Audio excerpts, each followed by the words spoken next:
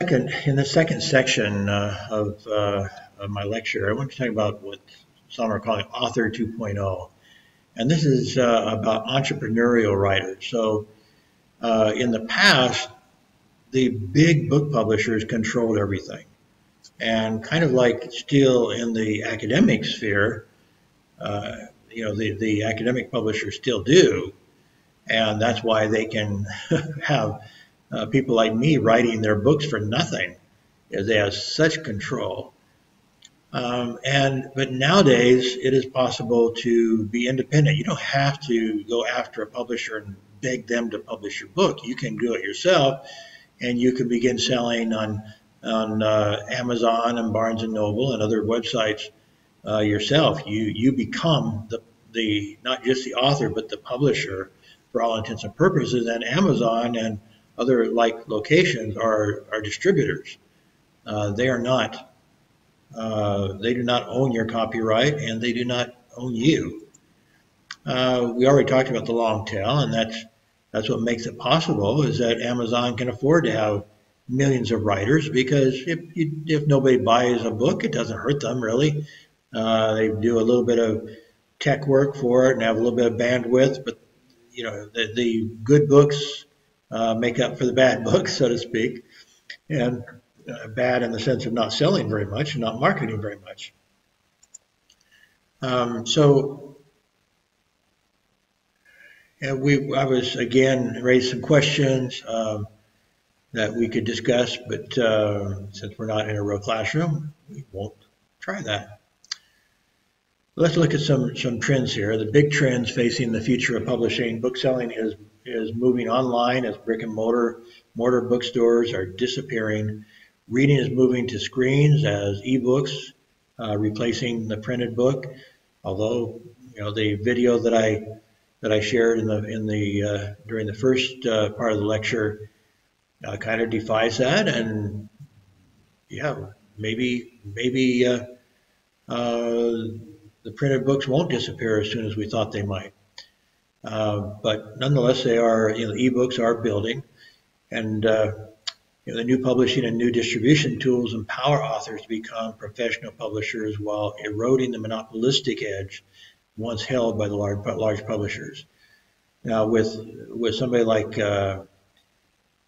again, if you're self-publishing, so to speak, but you're working with Amazon, a number of the authors who are practicing Author 2.0 then are paid by regular book publishers to move, to contract with them for their printed books.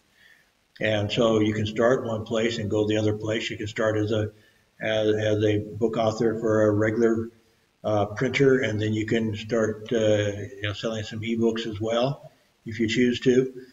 So it's a whole new ballgame.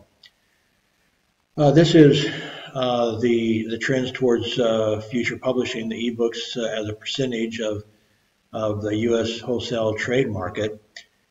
The video we just watched suggests that it pretty much peaked out here, that it did not build much more than this. I don't remember the exact numbers in the video, but it seemed like it was only about this, about the 2010 number. Percentage, and maybe it's up towards the 20, but this doesn't have a date on it, so this suggests maybe this is projection. I don't know, but maybe it's up to 20% now, but that was not any more than that. I'm pretty sure that the printed books are outnumbering the ebooks by a lot, according to that video. And I have to go back and remind myself exactly how much that was, but so that's a surprise. The idea, thinking was goodbye printed books. But as I said, that doesn't mean that there isn't a great opportunity here for entrepreneurial authors, because there is, and we'll talk about that a little bit more. The digital distribution enabled authors and publishers to efficiently reach a global market.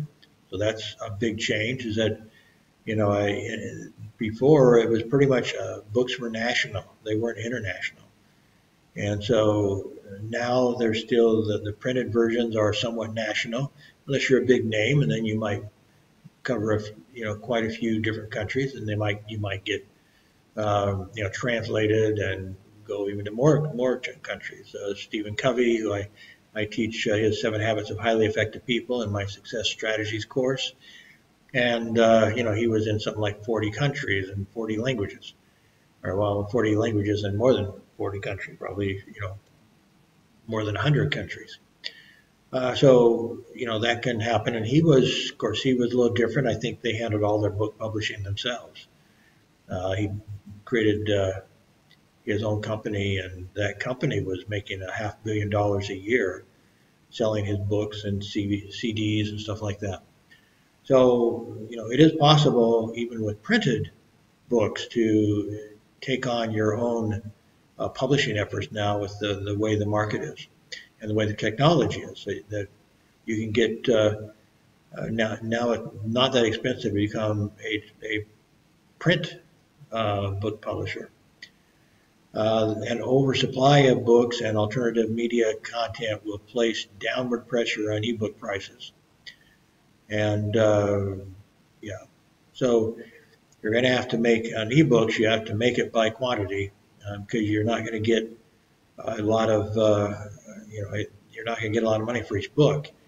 But if the printed book market stays high, like it seems to be doing, then that also pulls up the ebooks as well. If the printed books, like I say, if there's a big oversupply of printed books, then their prices will come down, and so will the prices of ebooks. But that doesn't seem to be the case. There's a big oversupply necessarily. Successful ebook authors are becoming multimedia authors, traditional print and online multimedia. So, meaning digital, but also one of the videos mentioned audio book. So that's multimedia, right? And that's basically mostly online. You can buy CDs and cassettes too. Those are certainly still, very available. But when you get to that, there's not much difference between buying a CD or somehow getting that digital product online at a cheaper price. So I would expect audiobooks to start being marketed more online, to be more prominent online than, although they end up, if you have a bookstore with printed books, then probably the audiobooks will be right along with them until those stores close. So Author 2.0 is about empowerment. It's about you and your book reaching a global audience on your terms. And again, that feeds into my belief that that books are going to become more prominent in some ways. It may be ebooks only, but that we're going to have a fall off of investigative reporting. Those are going to have to go into book format, which could be, easily be ebooks. And probably would be, in order for them to get somebody who's writing an investigative story wants lots of readers. And so they have a passion for what they're doing typically, and they may, want to sell a lot of ebooks and be willing to keep the price down in order to get a large readership. So anyway, in your Author 2.0 model, you're in charge. So you have to become, take on more roles than just writing if you want to be, an author in the 2.0 model. And so you have to set things up with Amazon and Barnes & Noble and other book sellers. You need to seek book reviews. You need to hold a book launch and have a marketing plan. Decide if you're going to have multimedia, audio, and video books, and you have to produce those. You have to do the social networking and start publicizing your book. You might want to create a blog, or some people are doing it the other way around. They're doing a blog and then publishing a book from the blog. I thought about doing that.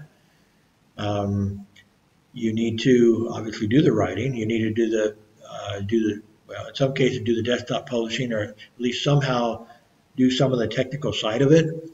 If you want to be distributed through Amazon, they have a certain format you have to meet. and so you have to look at their rules and adjust accordingly. And of course, you are an entrepreneur in this case as an ebook publisher. So you're wearing a lot more hats if you're an author 2.0, but then you control your own destiny. And one of the most important parts of the destiny is whether or not anybody, if you ever have a book, distribute it.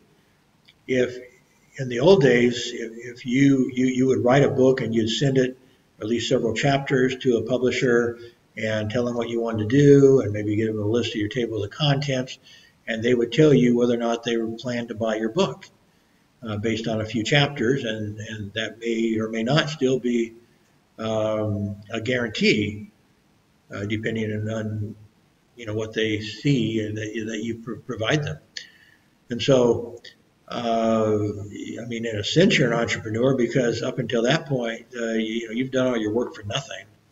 And so, in that sense, you were still an entrepreneur. But then the company decided how much they're going to pay you. Typically, in those, they controlled it as like 18% to the author and 22% to them. Now, if you sell through Amazon, I believe they only keep 30% and give you 70%.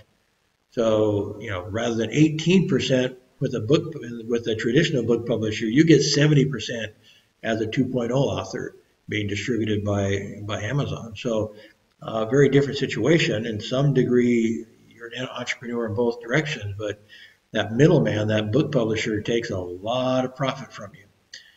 So it's very different. So here's a little bit of information about some of those who have made it successful. At the same time, there has been a rise in self-publishing, with authors selling hundreds of thousands on Kindle and other book platforms. Many are making a great income from this method and have moved into writing full-time because of their success. The well-known examples include Amanda Hocking, who has sold millions on the Kindle and then took a $2.5 million deal with St. Martin's Press to move from indie meaning independent, to traditional publishing.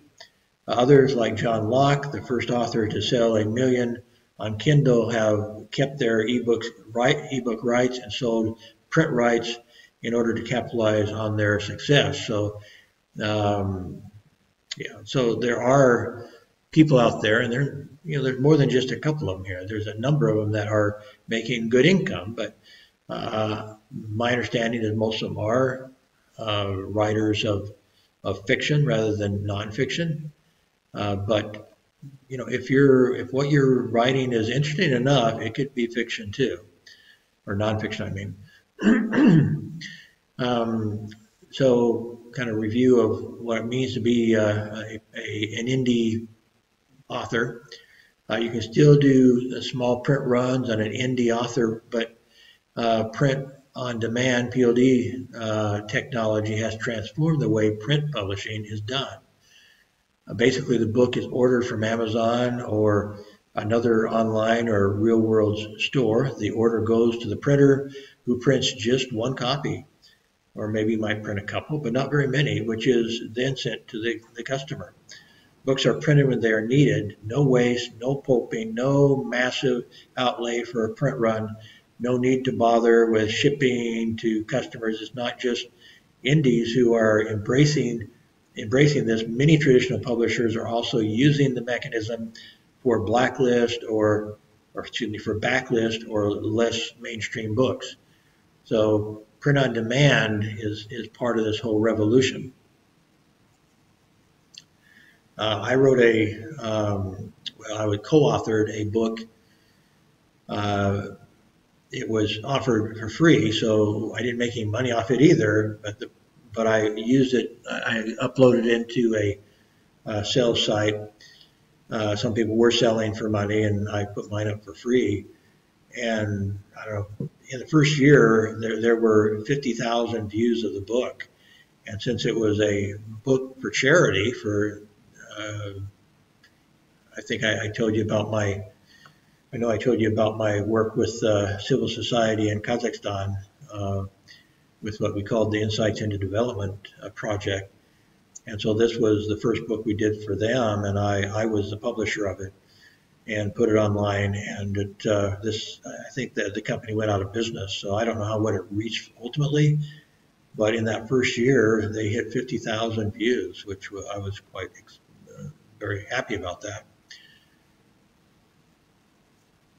This was their website. Let's say maybe they were recreated or somebody bought them out or something. It's a good URL, so maybe they're back into existence. I don't know. Let's see.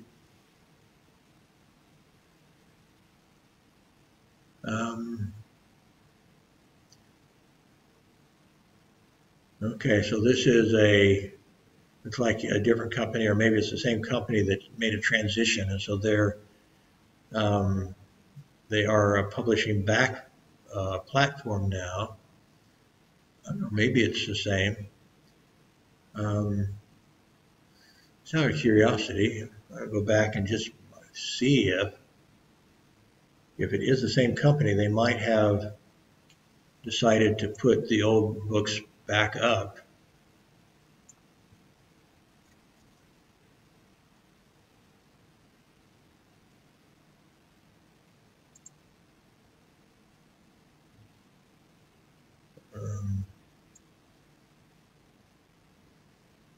Okay, this looks like an index, and then this is my book up here.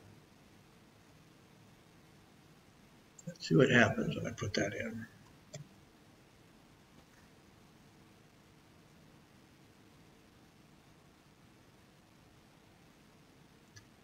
Okay, so it's the same company. They've changed, and the old ebooks don't appear to be functional now.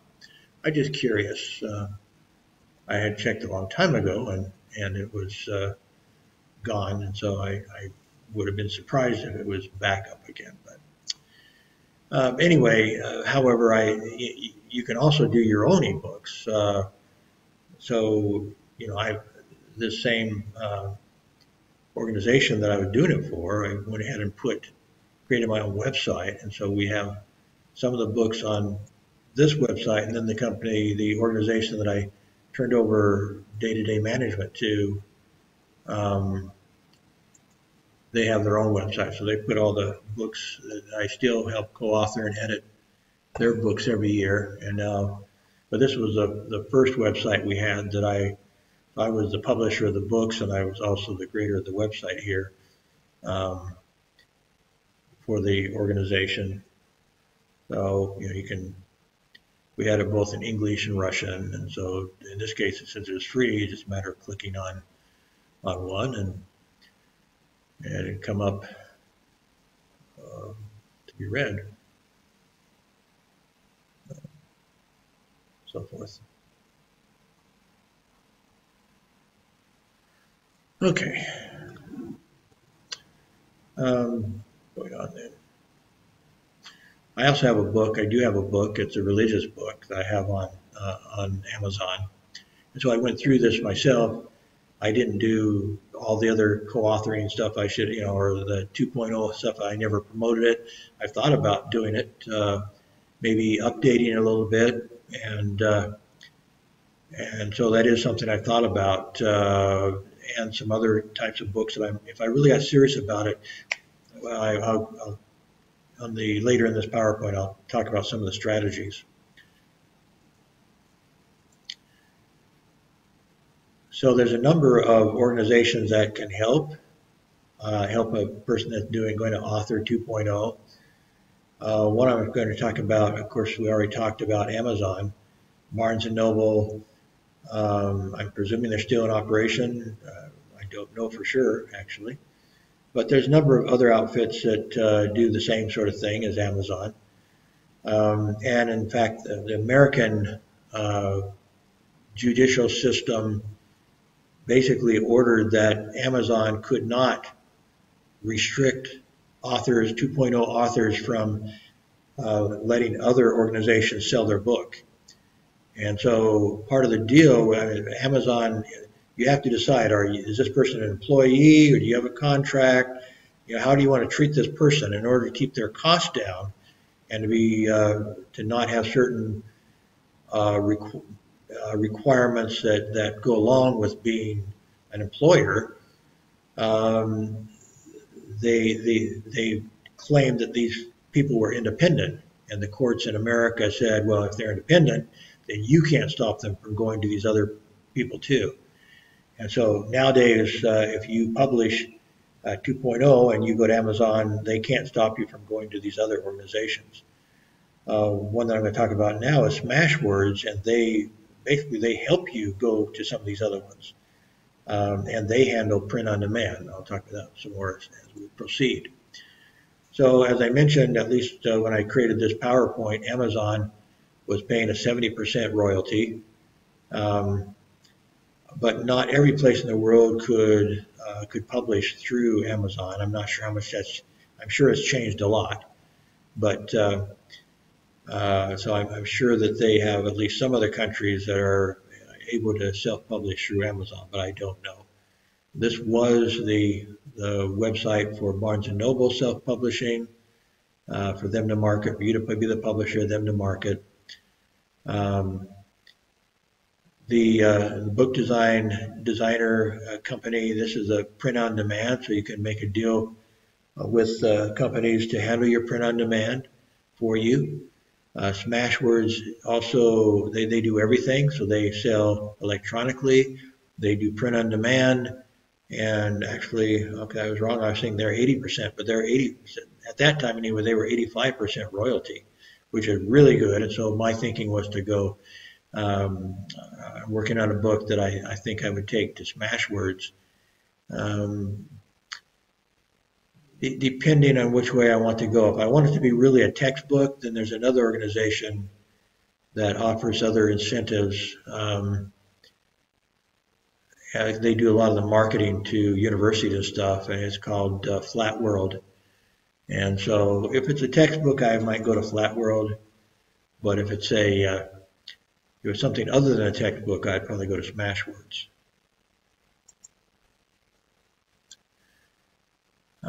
So John Locke's book, I talked about him already. He also has an ebook on how I sold 1 million ebooks in 5 months. And so that would be a good resource. One of the best-selling ebook authors and one who shares most of his knowledge is a guy named Joe Conrath. And his book is called Newbie's Guide to Publishing. Book World is the latest in ebook publishing news. Ebook latest is I created this PowerPoint a few years ago, and so who knows? It may not even exist. Who knows? Ebook publishing inspiration with Mark Coker. He is the creator of Smashwords, and so that's this is his book, but he also is the person with Smashwords that helps other people become 2.0 authors. And then there's an ebooks Q&A with Joshua Talent from eBook Architects. And again, these two here have audio and video, and this one has audio with transcript.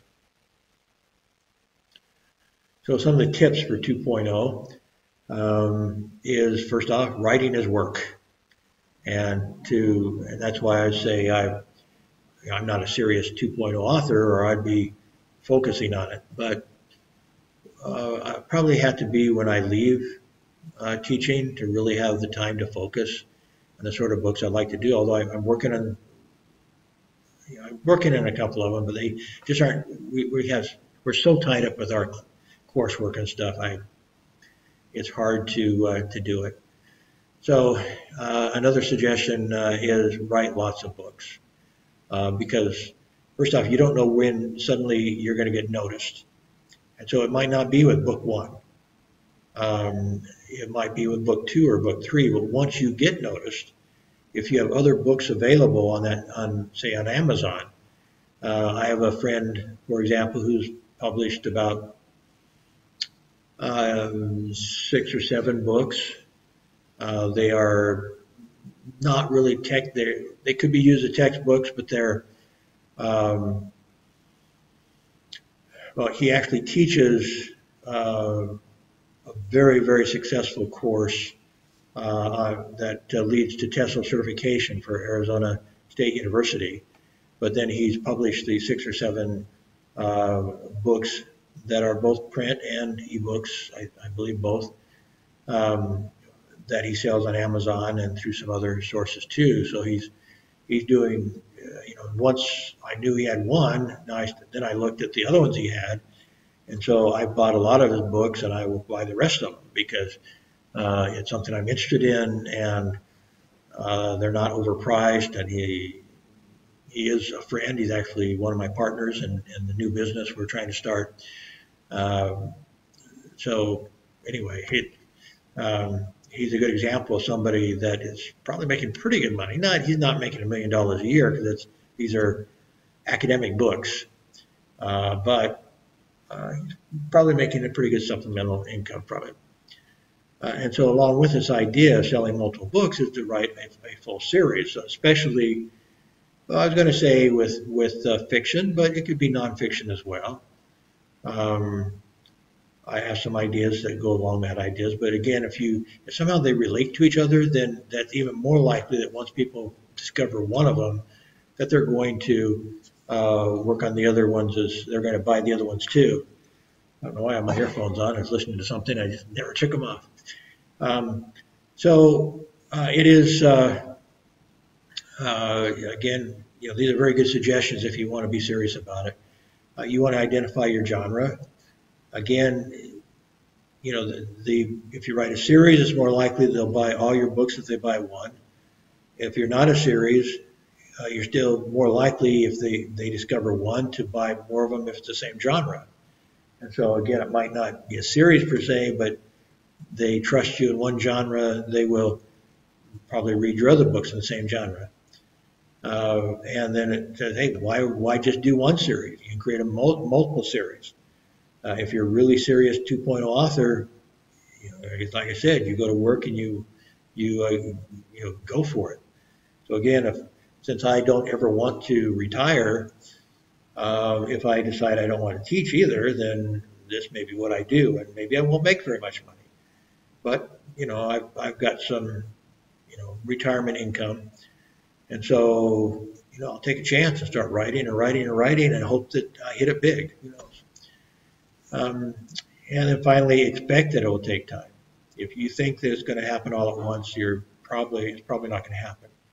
But this is some of the most important keys are right here on this page. If you want to be a serious author, my second daughter's always talked about being an author, and this would be maybe I need to share this with her for her to understand that if now her kids are all in school, so she has some time. Now's the time. Maybe I sent her a book about writing children's books. In fact, it was a multimedia book, so it had some audio tapes or audio recordings as well, I believe. And anyway, so I got that for her a while back. Maybe she needs to understand this aspect of the job too. Another idea is to get ideas organized, Swiss cheese your work. What that means, Swiss cheese is kind of a yellow cheese with holes in it that's made in Switzerland, obviously. It may be made other places too, but they use a certain, cheese has bacteria in it. And when it's Swiss cheese, that bacteria is making the way they work and age the cheese ends up making some holes in it. So it's white cheese with holes in it. And I really like Swiss cheese, by the way. I don't think I can find it here. Maybe I can. But regardless, there was a book I read many years ago about writing books. And that was their idea, is to basically organize your work in such a way that you just think about one part of it at a time. It might be one chapter at a time. But you don't even have to write the chapters in order. If you suddenly feel inspired about chapter, you're working in chapter 3 and you get inspired about chapter 11, then you write chapter 11. And so you just, by going to work every day and doing the job, then you just do a piece here and a piece there and a piece there, and you pretty soon the idea of writing a whole book doesn't become so scary. Decide on goals and intended market, decide on a book topic, decide on chapter headings. And so these are kind of the steps. So these are part of the Swiss cheesing of it. So you decide on the chapter headings and expect to change. Don't worry about changing your headings. Write one chapter at a time. And again, you don't have to write them in order. And in fact, you might start each of them. You have an idea as you're writing the headline, have an idea. So write down your ideas, and that might not be exactly even text that you expect to use, but the ideas turn into text. So when you feel inspired, write. And write, they say write one chapter at a time, but not necessarily if you feel inspired.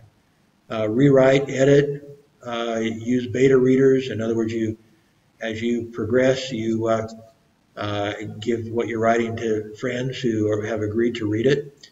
Make sure you have a good title. This is really important. They say a good title can change everything, and a good cover. So the two go together. A good title, good cover, it may be the key to success. I'd say there's one other thing I did not add here. Well, it's kind of included in this, but I'm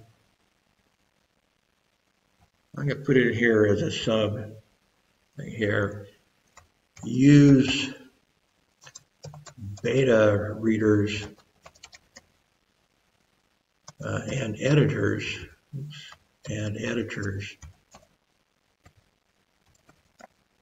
to keep you on track. And what I mean is, when we don't have, when we're not fully committed to something, then we may have this idea, and maybe a great idea, and we just don't ever do it. We don't get around to it. We have let other things get our attention. And so, but if you make a commitment to people, some of them may even be paid, like an editor, you might be paying an editor or beta readers a little bit. But whether they're paid or free, if you tell them, okay, what I'm going to do is I'm going to give you one chapter a month. You're making something reasonable. Don't make it unreasonable. But you tell them, I'm going to give you one chapter a month to cover for me. Is that okay? Can you handle that? And just by arranging with your beta readers and your editors or whatever you call them to be expecting your next chapter by the start of the next month. This now, in Stephen Covey terms, Stephen Covey says we basically have, I wonder how quickly I could draw one. I'm not going to try to, I guess. But basically there's four quadrants. Some of you may be familiar with it. There's four quadrants. And across the top are things that are urgent and not urgent. And down the side, things that are, things that are urgent and not urgent. And on the side are important and not important. So the number one thing of importance in our schedule is things that are both urgent and important, both. And that typically is something, very frequently something that has to do with work or our business or whatever. Next to it are things that are important but are not urgent. And those are very typically things that are goals that we set. And so there's nobody telling us we have to do it. Down at the bottom, there are things that are not important that are urgent. Somebody tells us they're urgent, which suggests important, but they're not really important. So universities give lots of forms and stuff we have to fill out that are not important. But somebody tells us they're urgent. And they set deadlines. Say, you have to do this. And I've been yelled at more than once. And then next to it is the things that are not urgent nor important. Well, that's stuff like TV or whatever. Things that have no real, that in excessive use anyway, go beyond the needs. We all have to relax. And so some relaxation, some recreation, things like that could be in what he would call in section 2, in cell 2 or whatever you want to call it. And that would be things that are not urgent, but they are important. So things like exercise are in that category. Nobody says we have to exercise, But in the long term, that's very important, and so we should. But also things like this, like book writing. If you're doing it and you're not, you don't have a publisher yelling at you about getting a chapter in. If you don't have somebody expecting your work, it's very easy to fill your time with other stuff. And so you never get the book done.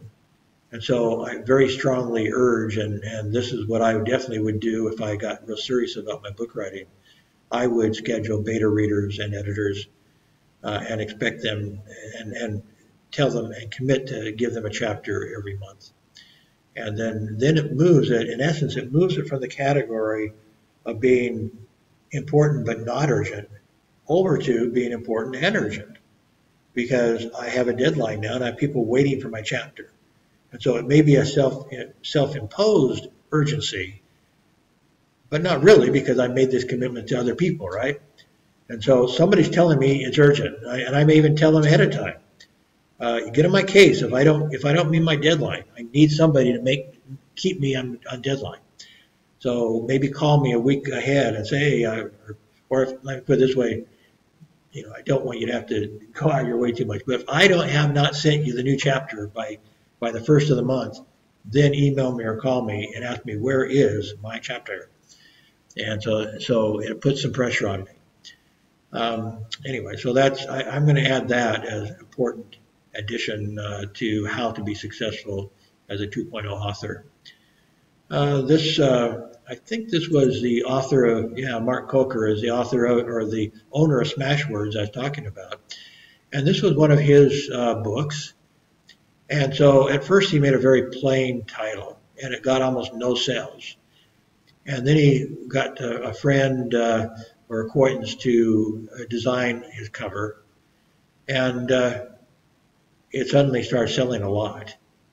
And so this may not be a great cover, but it's a lot better than this one, and it was good enough to lead him to massive sales, to very good sales.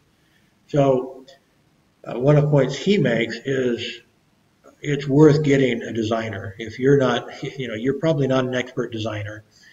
I'm an expert in desktop publishing. I began desktop publishing with PageMaker and another desktop publishing software in the mid 1980s when it first came out. And my PageMaker was the predecessor, owned by the same company as InDesign. But then they decided to totally revamp, and they stopped selling PageMaker, and now you have to buy InDesign for more money. And I personally preferred PageMaker. Some of the new software, not just by that company, but Microsoft and some others, they just actually do. When they decide they're going to change something, they just change it to change it so they can sell more copies, and it's not necessarily better. Frequently it's worse. So anyway, but he's saying, buy a designer if you need to. I have one of my students, actually I was talking about her earlier, the one that co-authored 3 chapters with me in that book. 2 of them taking, I gave her the first, the lead author position because she did so much on them. But she's an excellent designer, really skilled as a designer. So if I wanted a designer, I'd probably just turn to her. She has a knack for design that I don't have. I'm good with it, not technology, but not. I've as a newspaper person, I learned design, and I had certain design principles I always followed, and they always looked good. As I progressed, maybe not at first, because design was pretty stodgy among all the newspapers at first. I think my pages were as good as anybody's, but in the early 1970s, when I started my career, there wasn't very good design with newspapers, frankly. Mine, as I said, mine was as good as anybody's, and maybe better, but it was still, by today's standards, or at least by the standards that I adopted later, they weren't that good. So And I learned and learned more and more. And so I have a strategy, a logical strategy for how to make good design in newspapers. Get me off my strategy, and I wouldn't be, particularly the section that they kind of aim at women, the society sort of section with special. I mean, it might have stories, might have recipes one day, might have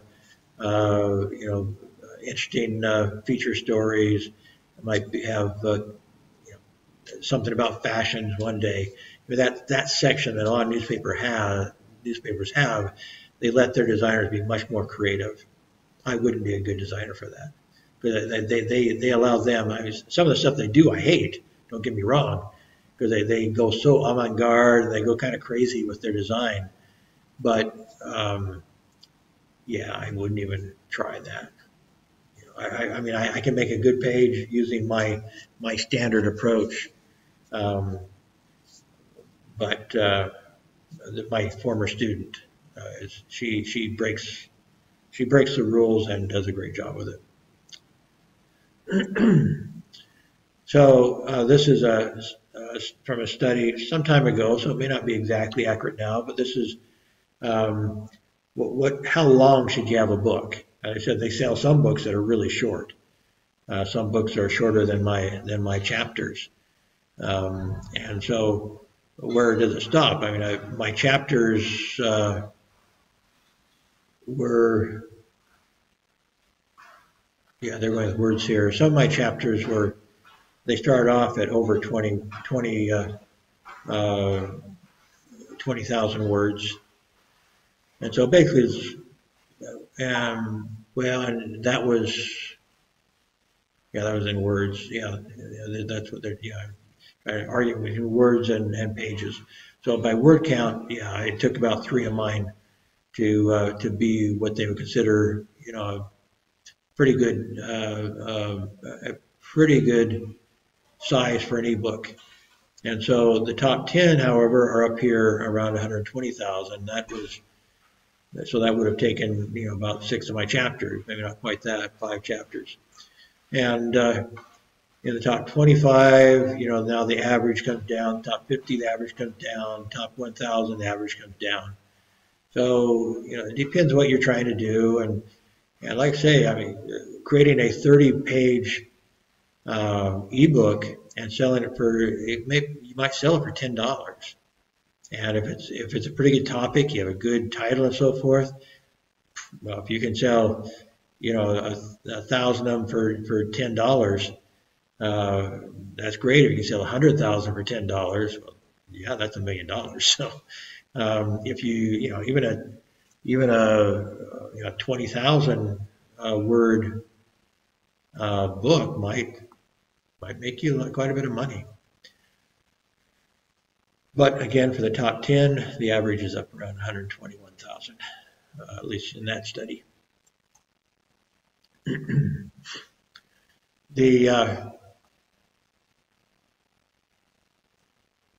So the question in this pie chart, I'm not sure if this is the best way to show the numbers, but the way that people discover you, the biggest number here looks like this one, 29%, recommendations from fellow readers, online, forums, blogs, message boards, and so forth. So for ebooks, the most common way of discovering you is online.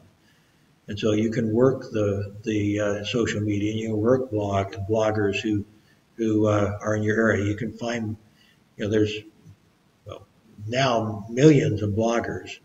So it's a matter of trying to find bloggers who write about, have an interest in the area that you're writing in, if possible, and then try to get them to, give them a free copy and try to get them to review your book or something. So, that's the biggest way to promote your book is, with this sort of approach, with forums, blogs, message boards, and so forth. Looks like next is down here at 18%. I look first for my favorite authors. So see, that's what I was talking about earlier. Once somebody decides you're one of their favorite authors, they're buying all your books. And so you can go from here to here, and suddenly, that's about half of the books are from one of those two categories. 29% and 18% would be 47%, I believe. And so, you're making good sales if you just do those. If you have good enough stuff so that you can be considered somebody's, one of their favorite authors, then it just takes off, and they will buy all your stuff. So you keep writing. Next highest looks like 11 other. Well, in other words, they didn't identify it, so who knows what that is. So the next identified one is there's two of them at 7%. One is I browse book covers and if it grabs me, I investigate further. And that can happen, by the way, not just physical book covers, but Amazon. When I was looking at these books by my friend the other day, that I want to buy them, and I wanted to, I actually was writing a promotion for our business we're working on together, our research and business. And I wanted to list his books, and so I just went looking at that. But every time I looked at one of his books, it also, Amazon's trying to sell more, so it lists. You can see there another, 6 books or something that are similar to the one that you're planning to buy. So they're trying to get you to buy more than one book, buy 2, 3, 4 books. And so the book cover is also important on Amazon. And then the next one here is I browse randomly, then look at reviews. So it's kind of similar. And Amazon frequently puts reviews on their page too. And then at 5%, I read free ebooks, and if I like the author, I buy their other titles.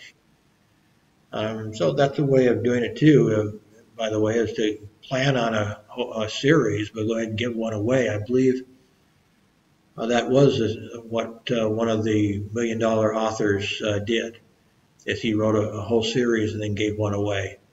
And that's how he marketed his book. It took off that way.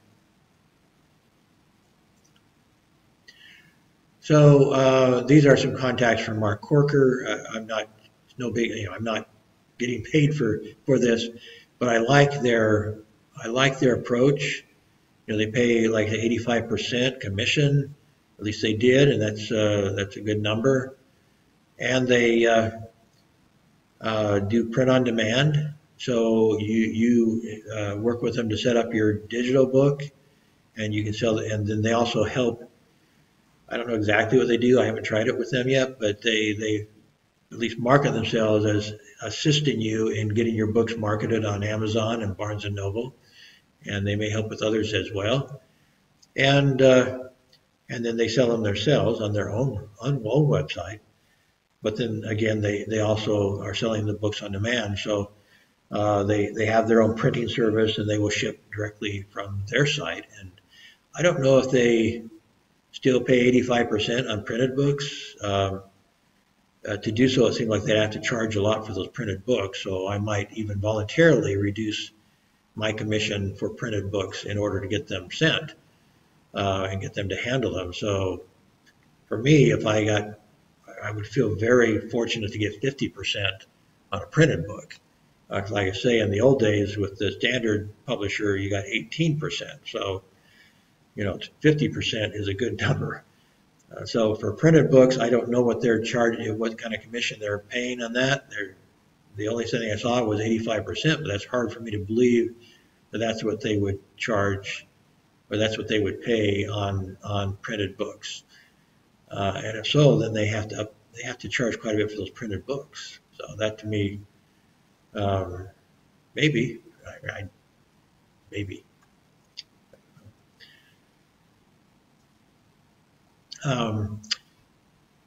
This one of our some of you may have met Krishna. He was in our journalism department when it first started. He was one of the first professors, and he was a longtime newsman. And his story has been published in a lot of different newspapers. But he also wrote this bestseller, "People Power Saves Malaysia," about the election. When was that? 2 years ago now already? I guess so. But anyway, his book became a number one bestseller, and so that's and he not sure if that was if he totally self-published or if he just had a friendly publisher ready to go. But he had a really good idea, and he was working on this book.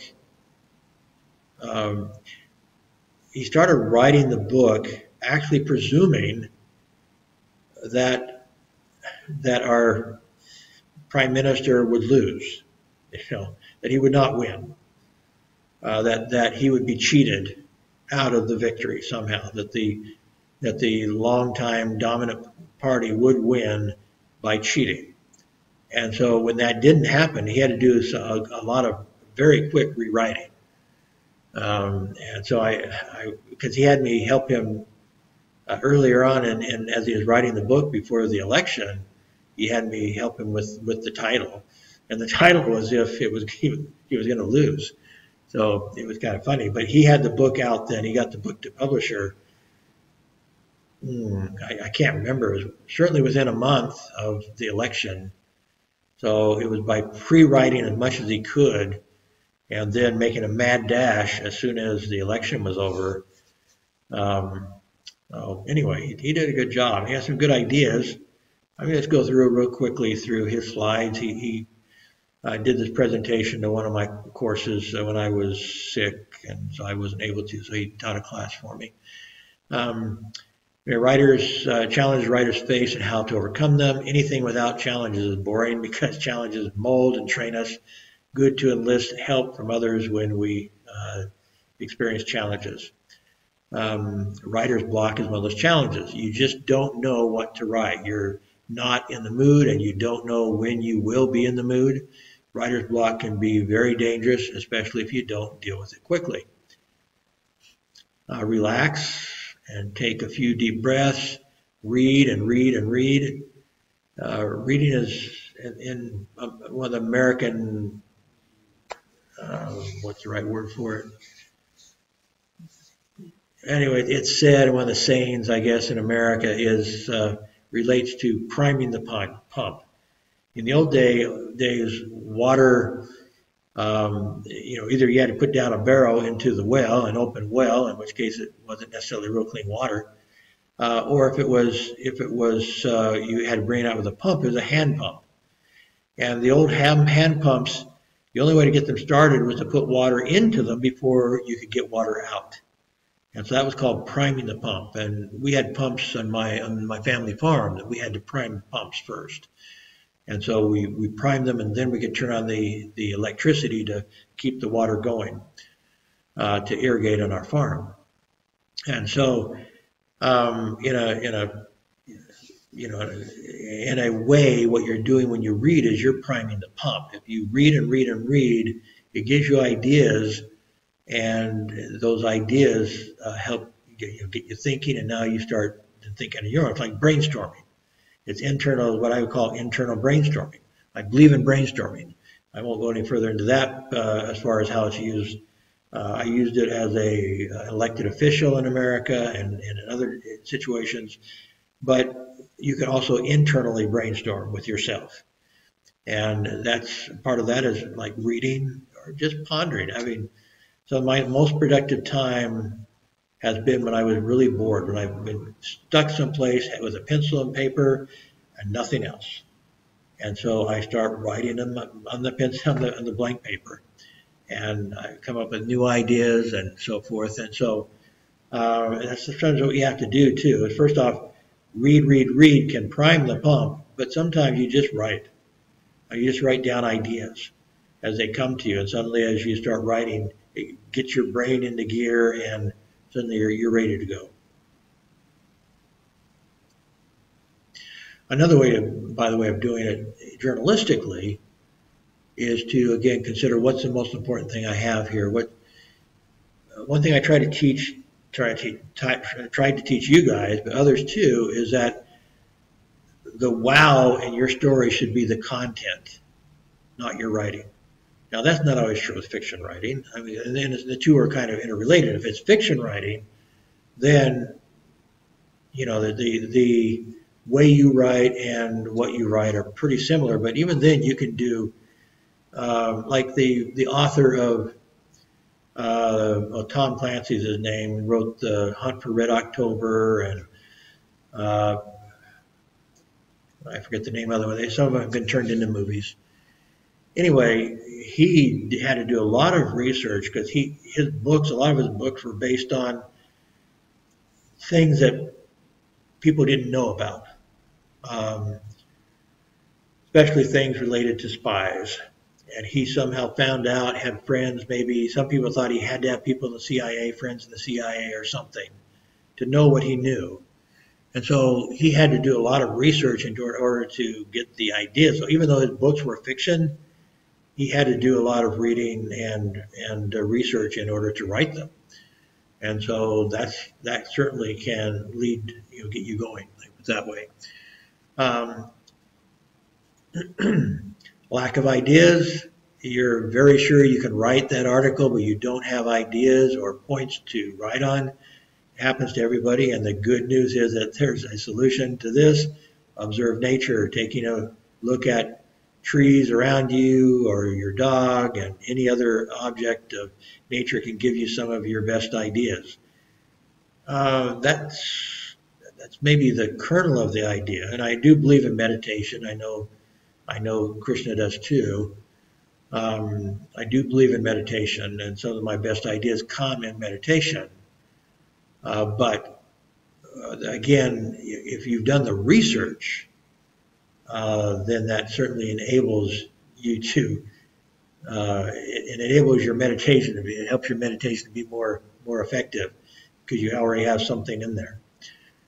Read anything good, of course, that comes your way. Reading is a cure to lack of ideas. Research what to write. Use Google, social media sites, and websites to ignite some of your own ideas. Lack of productivity. This can be a huge problem on its own, especially if you live in an environment filled with children or a busy and unproductive environment. This goes back to what I was saying. Get it over into that quadrant. I'd forgotten the name. That's what Covey calls it, 4 quadrants. Get over the quadrant that is urgent and important. The writing the book is important to you if you want to write a book, but has it become urgent? And that's where making a commitment to finding some people willing to read it and making a commitment to send them a chapter every month or whatever can put it over into the urgent category as well, important and urgent. Lack of confidence. This is the most dangerous problem that can plague a writer. It doesn't matter how skilled you are or how much experience you've got. You won't go so far unless you are confident of what you have to offer. Getting real clients for your book. So look for a group of people, organizations who need your service. Next thing to compile is a list of individuals or organizations that will need your service. I think here when he means service is the information you have. And there's other ways, I guess, he's not real clear on this, and I was in the hospital actually when he taught this, so I'm not exactly sure what he means by this. I had ideas in the past, and I still think it's possible to sell advertising in books and actually pay for the printing and gain some profit from advertising. You have to find the right companies to buy the advertising, but I think that is possible. That's something to think about. That's one type of client that he probably was not talking about. But if you have a client that, say you're writing nonfiction like he was, maybe there's some organization that really, it might be a political organization, might be an environmental organization. If what you're doing deals with the environment, a political organization, an education organization, somebody to help support the writing of your book. And obviously that would be nice to have somebody supporting, not just, maybe financially, but if it's not financially, at least in getting word out to help you promote it. The fear of selling. We're all afraid of selling because we believe people will hate us. They will condemn us, and some people will even say we've sold out, this is natural, but the sooner you realize that you have to sell, every day is more you start embracing that aspect of yourself to make yourself a better seller.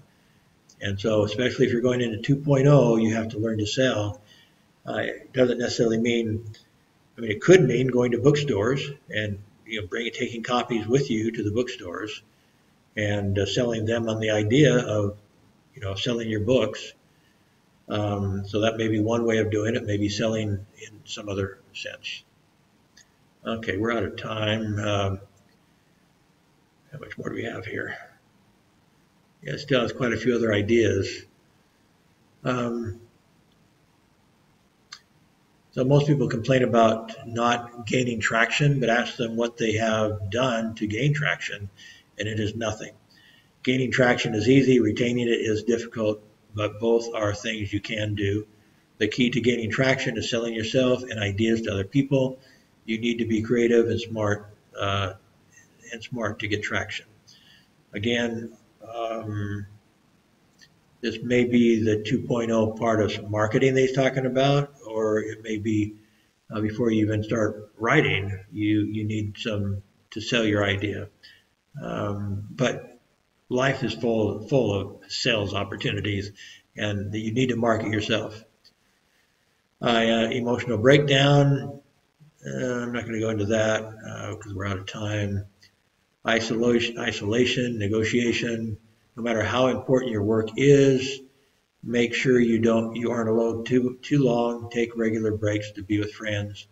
Negotiation insanity is doing the same thing over and over again, but expecting different results, according to Albert Einstein. So I guess he's trying to say here is, if one thing's not working, then try something else. I'm not sure that I would call that negotiation, but he wanted to make it similar to isolation, I guess. Most people complain about not getting a better deal from their clients while still offering the same service. Again, I'm not sure what he's meaning by this in this context. I'm going to go on. Anyway, a lot of this stuff you can read on your own if it's important to you. I don't think I would include it. Network, that part I might. Positive word of mouth publicity is an essential part of any book marketing plan. Start by telling your friends and family about your book, then broaden your search to include co-workers and professional acquaintances. Of course, in this day and age, social media is an important part. I have very consciously built, from the time that Barack Obama won the U.S. presidency, and I started realizing how important social media were. I have started building my social network. I don't spend a lot of time, but I spend some time, most days, at least in the social media that I like the most, that I think are most important for me, and that's Facebook and LinkedIn. And I've discovered LinkedIn is probably there's fly over here, sorry. Is probably the most important for what I'm trying to do. And I won't, that's more of a marketing idea. I might share it another time, but I've got almost 25,000 connections in LinkedIn, and that has already paid off important dividends. So that's one area where I would market a book. And there's other things you can market on LinkedIn, like a blog, things like that, to again help get to market it to your book. So I would blog. I think blogging would be very important, and I would certainly do a lot of videos, online videos, maybe so kind of like a video blog, but it's not really a blog. It is a straight video, but it's excerpting something out of your book to share on a YouTube video, and make sure you have keywords and everything so that people can find you.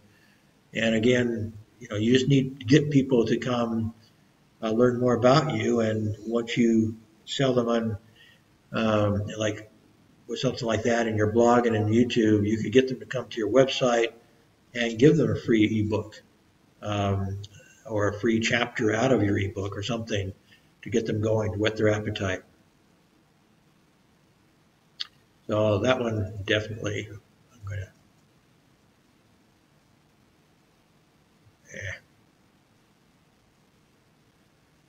put that in red just to remind myself of the importance of that. And maybe be on a test. And so the next step for promoting your book might be to inform local organizations such as clubs, churches, synagogues, and book clubs. You can also network over the internet by searching for organizations interested in your book topic. Create a professional looking media kit. This is certainly important to take out, do your PR. That's basically PR. And get out to the media and get them to try to review your book or just give them a news angle to it. That's really important in PR, is find a news angle. I got public relations stuff when I worked for a corporation. I got public relations published on the front page of a daily newspaper and on the front page of the metro section. And so if you can find an angle that's interesting enough, then you can get $100,000 worth of publicity from the media if you can find the right angle for it.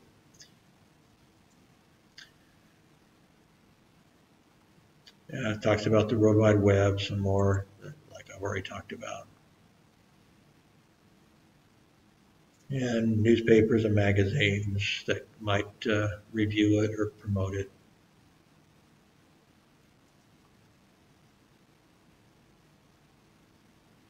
Anyway, promoting your book is not a task that you can do in a day, a week, or even a month. Often the fruits of your efforts won't be immediately evident. It takes time and persistence to get your book noticed. Be prepared for some rejection, but remember to celebrate every achievement. This might also, in this day and age, there are opportunities to become a speaker at TEDx conferences and things like that. That's a good way to sell a book, is if you can become a good public speaker, then you could market a book that way. Okay. That stuff. Well, this is just some of my thinking from a few years ago that I haven't done. I write more ebooks, print-on-demand books over the next 12 months. All already started, some nearly done. I have some ideas that I was working on I haven't finished. And someday when I have when I have a year to work on books, I will start working on those books. I need to go find my list again, because I wrote some ideas for each of these genres that I wanted to work on: religious, academic, and also how-to, and also fiction, different genres that I wanted to work on. Okay, I'm going to stop there and to get this up.